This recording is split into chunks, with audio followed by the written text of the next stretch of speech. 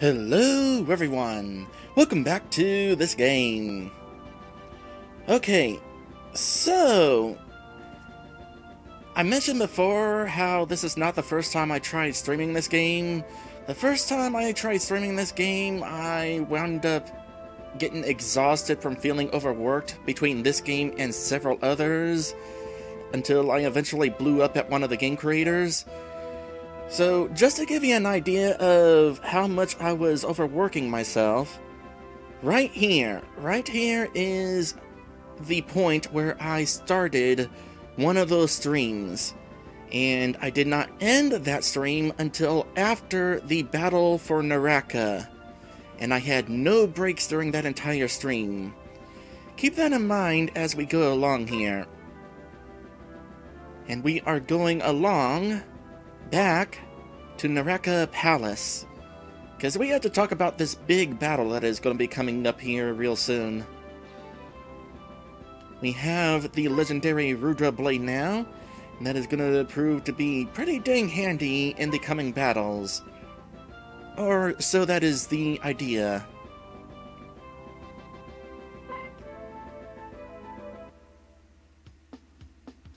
And of course we gotta make our way back up this. At least this place isn't too big. I kinda wonder though, why this area is set up zigzaggy like this. Wonder why it wasn't just a straight path up the middle.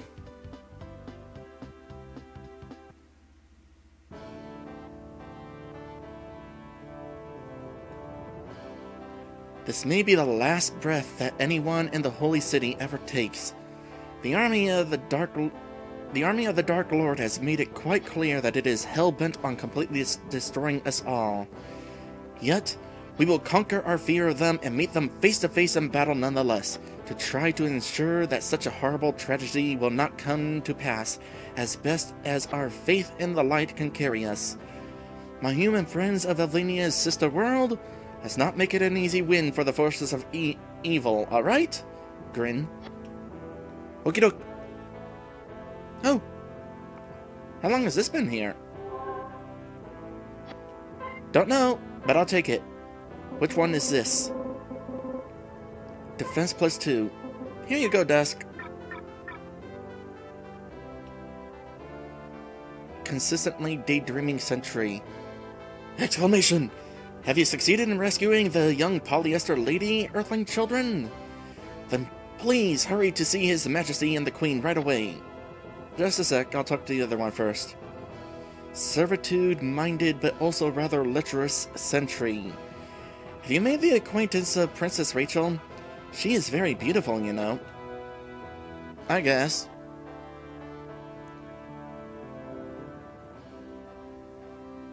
Okay, I could talk to more people right now, but let's just go ahead and move quickly onto this story. But I'll talk to you guys at least. Seems awfully quiet around this place, with nearly all of the knights in the Holy Army already assembled outside of the city, preparing for the march. But there's a few still around in here somewhere, tending to last-minute tasks. Why don't you visit with them? Considering what lies ahead of them, they could probably use some cheering up. After we have the upcoming meeting. Tepid and I are to stay behind here and protect everyone whom has taken refuge inside the palace, in case anyone from the enemy army manages to get past you all and attack the city itself. And this is automatic. Ah, darn it. I should have unequipped William.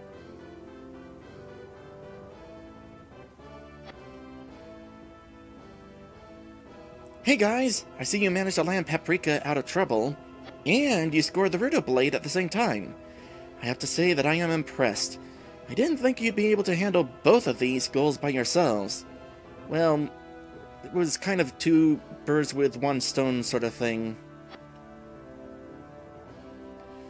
Yeah, nice to see you again too, bro.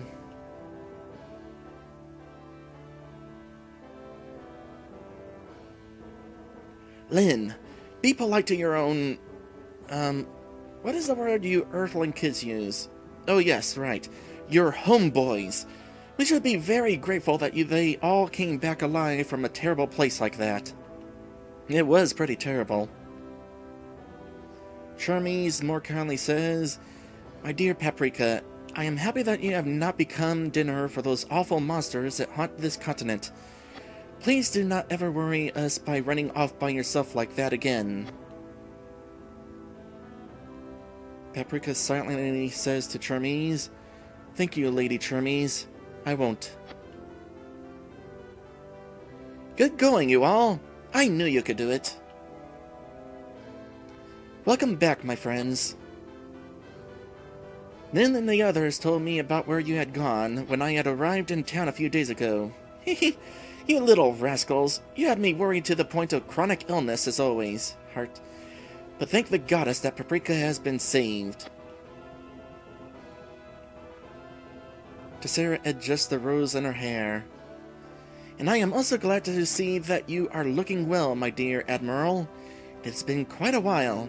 I must commend you in particular for having gone to such lengths to rescue your faithful servant. You are truly a man of galliance and nobility, William. Paprika blushes. Faithful? I do not live up to the praise of the most noble and enchanting lass of the elven race, my lady. It is only because of loyal friends like Paprika and yourselves that I am any kind of man at all. You children have proven yourselves to be heroes yet again, and you too, Admiral William. First you have saved the Holy Priestess, and now little Paprika. And on top of that, you are also willing to sacrifice your own lives to protect all of the Holy City when you have no previous tie to any of us whatsoever.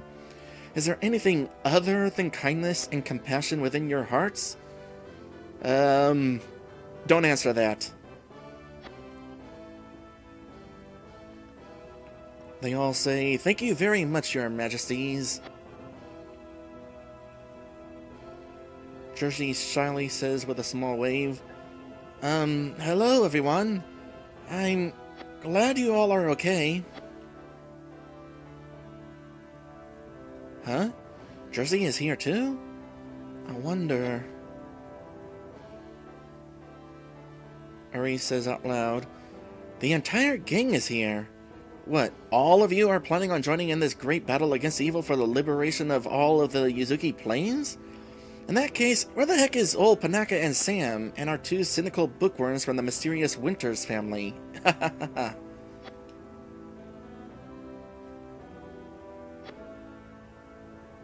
Jersey lowers her head.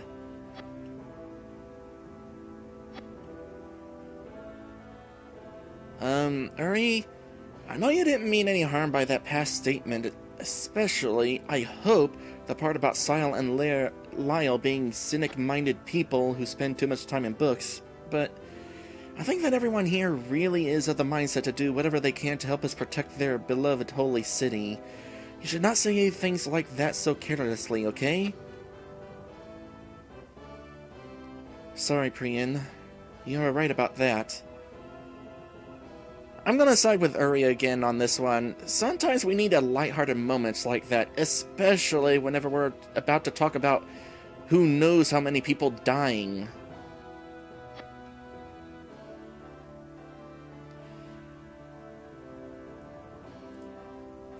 Miss Paprika, we are glad that you have been found safe and sound.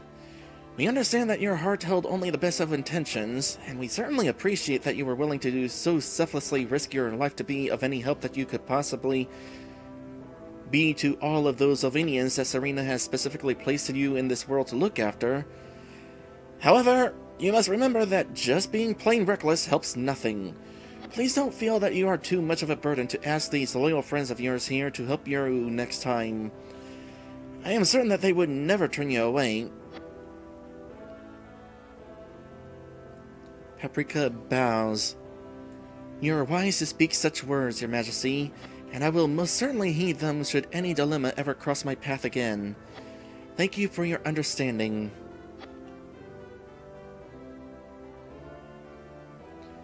I apologize to all of you here in all possible humility for what I have done. I am beyond blessed that a mere creature of fairydom with so immature a spirit like myself is cared for by so many. Having lived in this world since its dawning, and created to be as a maternal sort of guardian to all other races in Olvenia, I feel that I should be much wiser than this. You know, you got a point. You've been here for, what, thousands, possibly tens of thousands of years? And you didn't think through about this?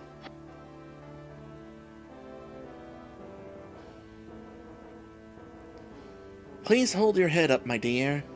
As the forerunners of the entire demi-human race, you and the rest of your kind are very much like mothers to many of us. You are creatures of magic, like all demi-humans. Thus, many breeds of Elvenians would not exist had it not been for the starbirth of the polyester race. It is a pity that so few of your kind remain on this planet by now, Paprika, but we do hope that those who still exist will manage to stay around for a really long time to come. Actually, continuing my previous thought, I suppose I can't blame her too much considering this world has been pretty peaceful up until this point. So she doesn't exactly have experience with this sort of danger yet. Take heart, Paprika. You are much wiser than you may believe, and all Elvenians need you as much as they do each other. By the way, children, and Admiral William too, for that matter, I must sincerely beg your forgiveness on behalf of my daughter, the Queen, and myself. For a moment there, I thought he was saying that the Queen was his daughter. That would have been weird. What do you mean, Your Majesty? Well, we had not realized the truth about the nature of the sword spirit that occupied the Ruta blade at the time that the royal family had unwisely requested that you try to gain the sword over to our side in order to oppose the leader of the enemy army, Gorgon Ghidra. I can't imagine that such a demonic spirit was the weakest or most passive opponent you've ever faced. We ask your forgiveness for having placed you in such tremendous danger like that. It wasn't until the young elf-woman Tessera had arrived in town and inquired of why we sent you far away from Neraka that we learned what it truly meant for a living soul to face the sword spirit. It's alright. After all, Paprika had gone to Rudra's shrine for the very same reason that you were intending to send us there, and she couldn't have known any better about Rudra than the Foxstone family did. We were going to have to go up against this sword no matter what the case in order to save Paprika from being slain by him. And it also was not the toughest boss we fought so far. Granted, RNG was very helpful with that. Speaking of that, just how and why did you come to Neraka anyway, Tessera? Wasn't it too dangerous for a civilian like yourself to travel out of meadows with monsters so densely populated in the forests around there? And what about Sam and your grandfather? Will they be alright without you? You are right to ask that, Uri, but there is no need to worry. I escorted my little brother back home from Meadows personally before I had embarked on the journey here. How? We were making a big deal about how the trail was dangerous. Well, I suppose we also mentioned that it was less dangerous now that those bosses were no longer wandering around, so I guess it's not as dangerous as it was when this journey started. In fact, by now, there are so few monsters still roaming the east half of Laelia that I did not feel too unsafe to risk traveling out of the Forest Elves settlement, and my small abilities in destructive magic luckily proved enough to ensure the safety of Sam and myself. Thanks to you four Earthling kitties, the darkness is disappearing faster and faster from the North Continent every day. That's good to hear. Was Sam very disappointed to have to say goodbye to you again so soon? Well, remember that it has been nearly 12 days since we last met in Meadows, and I only arrived here yesterday, so I did get the chance to spend a few days with Sam before I made the decision to leave. He admitted that it was more important for me to help the Neraka Knights in their battle with my credentials as a field medic, and he felt it necessary to go back and help Elenia look after her grandfather. We still haven't managed to find an effective cure for his cause of tuberculosis, unfortunately. So, you will be here acting as the army's nurse for the duration of the fight? Yes. Her Majesty and the good King have graciously recognized my value in the assumption of this role. Alright, now that we are all back here together, shall we review the final draft that has been proposed by Miss Hartshorn and the Princess for the defense of Operation Neraka shall take against its aggressors? Hurry, Dusk, and Harrison, since you three have only just returned, you may not be aware of the tactical change that has been made in our basic form of attack.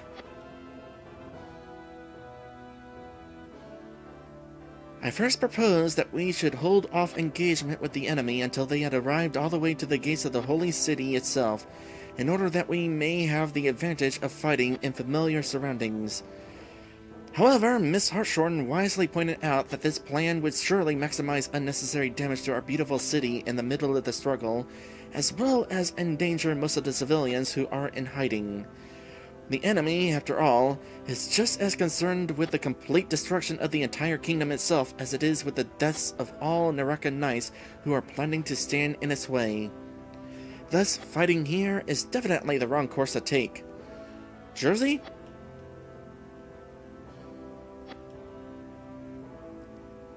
It is not difficult for everyone present to see the nervous lack of confidence on Jersey's face.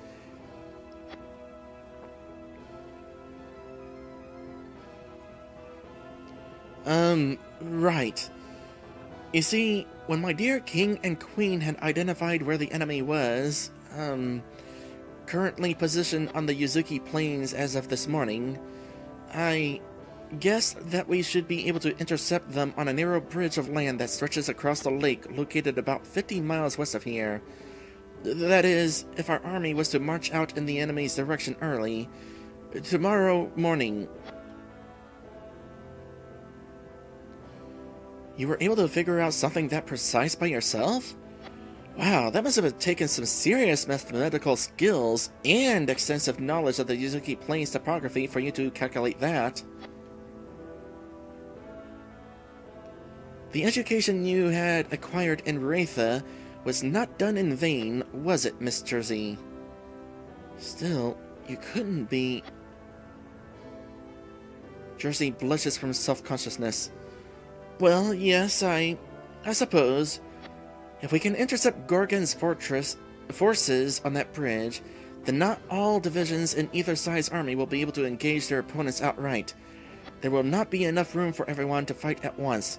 With this in mind, it can be assumed that, while those fighting in the front row and the medics supporting them are kept busy, all soldiers in the back row who are skilled in archery will be able to safely concentrate their efforts in reducing the numbers of all those who will, at the time, also be on standby in Gorgon's army. This way, Miss Tessera and the other medics under her command will be able to better keep all of our warriors fighting on the front line in standing condition. The enemy won't have the same advantage, since ogres are notoriously inept at using the bow and arrow.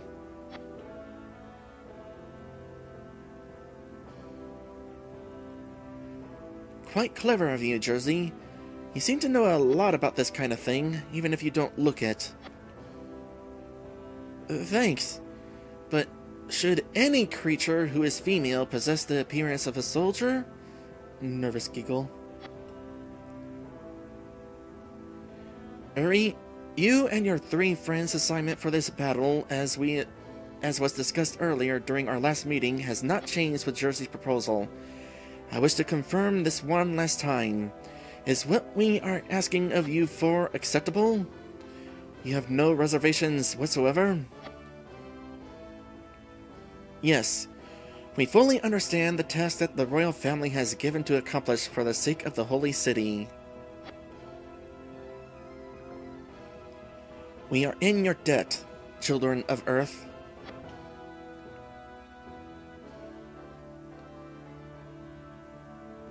Now then, may we also now confirm each of the individual roles that everyone here has chosen to assume in the services of the Knights of the Neraka Holy Army.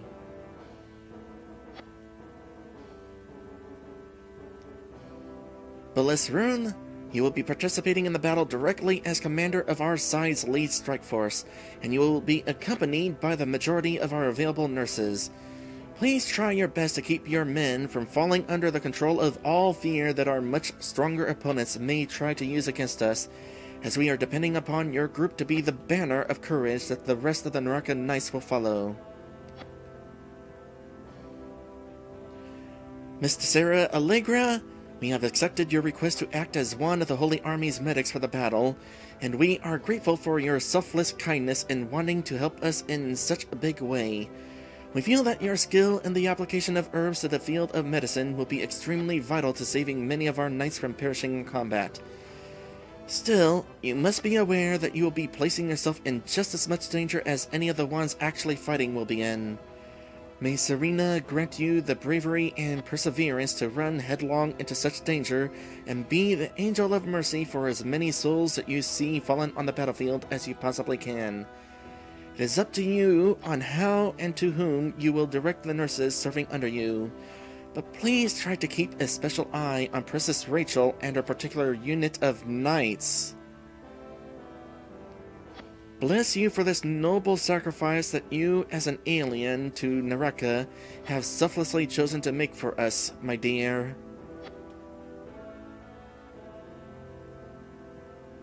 I will always offer my hand and friendship to the Holy City, Your Majesty. I am forever the willing servant of the Foxloon royal family, for I place my trust in all three of its members as rulers of benevolence and wisdom sent to us all from the heavens themselves.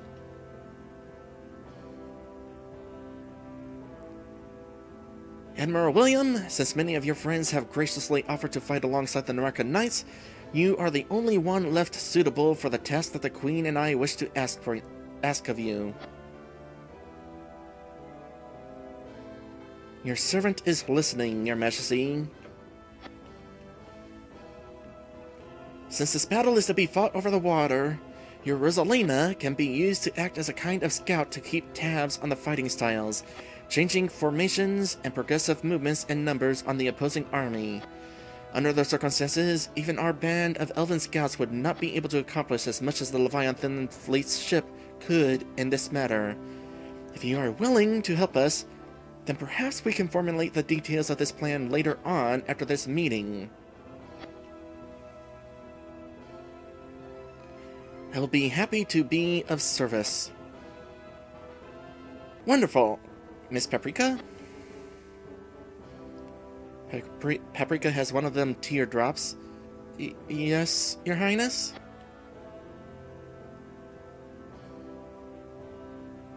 We would not wish to deliberately leave you out of the battle when you have already made known the strength of your desire to help us fight off this darkness that threatens us.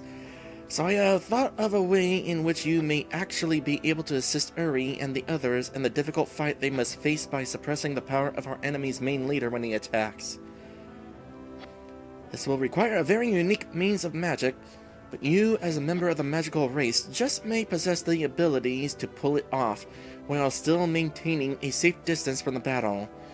Would you be so kind as to meet with me later this evening to devise the precise spell required to achieve this goal?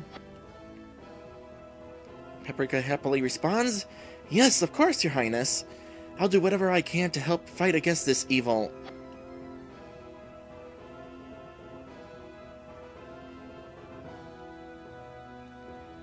Princess Rachel, my daughter, though I, as both the king of the Holy City and your father, cannot easily grant your request to do this, you understand your instructions given forthwith as the leader of the Archer Company designated to provide cover for the 3rd and 7th Brigades of the Holy Army, correct? Yes, yes, my king. No, you can just call him father, that's what he is. You will direct your company to aim their arrows at any mages on the enemy side that are sighted and within firing range, and those whose magics are directed towards you and your archers or the knights you are guarding must take first priority in eliminating. And remember, my dear Rachel, you have given your solemn promise to us that, in return for the consent of your mother and myself that you take part in this battle, you will direct your company into full retreat and request that your personal guards take you out of harm's way if you catch sight of any of the heavily armored lancers from the enemy army coming straight for you, as you and your soldiers will not be able to contend with them. I will honor my promise that I have given in return for your trust, my honored king and queen. Just call them mom and dad, seriously. You're their daughter. You shouldn't have to be all humble and unworthy like all the other peasants out there apparently have to be.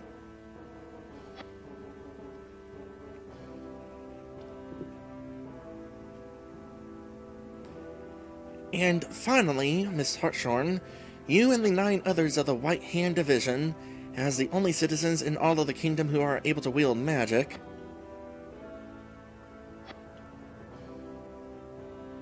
though you are but a young woman with magical powers not yet developed enough for us to consider you an able soldier for a battlefield, we have at least decided, with some reluctance out of worry for your innocent life, that we will allow you to join the rest of the White Hand, which was created for the express purpose of guarding the flanks of our Earthling friends from all enemy attacks as they proceed forward through the front lines to find and defeat Gorgon Ghidra. You are still very, very young, Miss Hartshorn, at an age still considered far from mature and even more tender than the ages of Uri and the other 3 Earth children. You understand that we are not of the opinion that you are far enough out of childhood to ever know the horrors of fighting. In fact, you are still just a child, and you subject yourself to an even greater risk of falling in this battle than do any of the Neraka Knights, especially considering your designated role as one of just 10 members of the White Hand who are to protect the warriors from Earth with their arcane abilities. Queen Lorana stands. Jersey Hartshorn, because we cannot help but sympathize with your desire to take matters into your own hands to protect all that you hold dear, just as Paprika did, the king and I will still grant you this noble desire of yours, in spite of its implications. Are you still resolved to fight? What the? Jersey can't possibly be serious. She can't be intending to be an actual part of the fighting.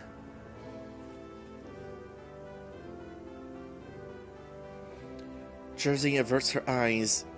Yes, my queen.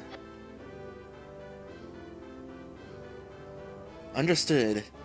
Everyone here who has asked to be given each of these roles understands and accepts them? Everyone bows. Yes, your majesty. By the way, in regards to the queen standing up, I can't help but wonder if it would have been more effective to have her step out of her seat. Then, sleep well on this night, brave leaders of the forces of the light who will guide the children of the goddess into a great battle against a powerful and unholy enemy for the fate of an entire nation. We will ride forth into heart of the Yuzuki Plains to meet the enemy at exactly 7 o'clock tomorrow morning. Dismissed! Everyone salutes. Your Majesties!